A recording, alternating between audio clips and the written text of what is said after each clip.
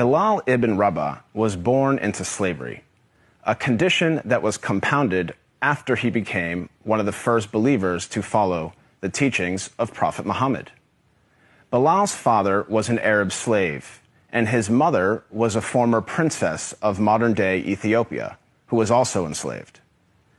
Bilal was ruled by a master who punished him for his conversion to Islam.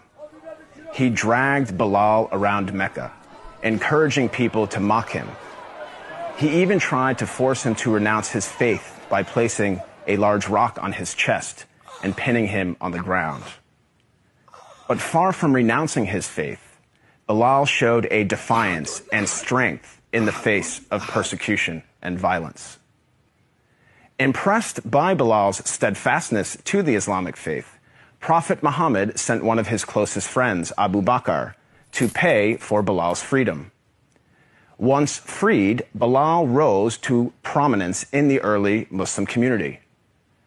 Prophet Muhammad appointed him to serve the mosque by using his melodious voice to call the believers to prayer.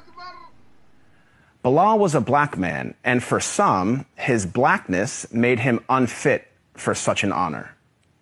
On one occasion, a companion of the Prophet, a man named Abu Dar, disparagingly said to Bilal, "You son of a black woman." This drew a swift rebuke from Prophet Muhammad. "Are you taunting him about his black mother?" asked the Prophet. "There is still some influence of ignorance in you." The ignorance the Prophet identified was rooted in the misguided view that a person's race reflects his or her moral character or social status. In fact, the Prophet's message of racial equality stood in stark contrast to the prevalent racial animosities of 7th century Arabia.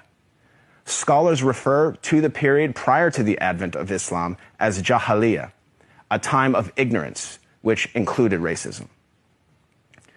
Arguably, Prophet Muhammad was the first person in human history to declare, in no uncertain terms, that no person is above another by virtue of race or ethnicity. This declaration is crystallized in one of the Prophet's notable speeches, his last sermon, as it is known, which was delivered on Mount Arafat in 632 AD. In that sermon, the Prophet unequivocally condemned racism when he said, "All mankind is descended from Adam and Eve. An Arab has no superiority over a non-Arab, and a non-Arab has no superiority over an Arab. A white person has no superiority over a black person, nor a black person has any superiority over a white person, except by piety and good action." Ever since then, Prophet Muhammad's teachings on racial equality have inspired human beings to strive for racial equality and justice for all. Consider the life of Al-Hajj Malik al-Shabazz, more commonly known as Malcolm X, the black Muslim civil rights leader who battled racism in the 1950s and 1960s.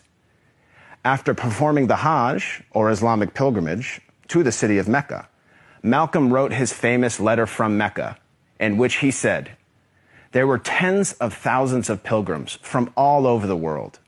They were of all colors, from blue-eyed blondes to black-skinned Africans.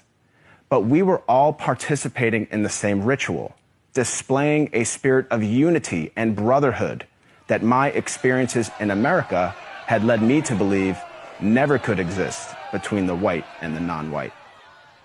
He added that he had never before seen sincere and true brotherhood practiced by all colors together, irrespective of their color. The Hajj for Malcolm represented a shift away from racism and towards racial equality. The teachings of Prophet Muhammad encouraged all people to strive towards anti-racism, which is quite different than simply non-racism. While non-racists do not openly express prejudiced views, they also do not work to dismantle racism in any given society.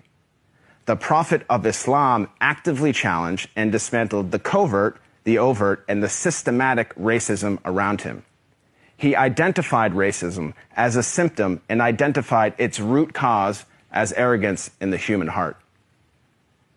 As our world becomes more and more diverse and interconnected, it is imperative that we strive to follow the teachings of Prophet Muhammad. I am not a Muslim myself, but I have to say that I am deeply inspired by the anti-racism of Prophet Muhammad, because he showed that a person is distinguished over another not by race, but rather by the quality of one's character and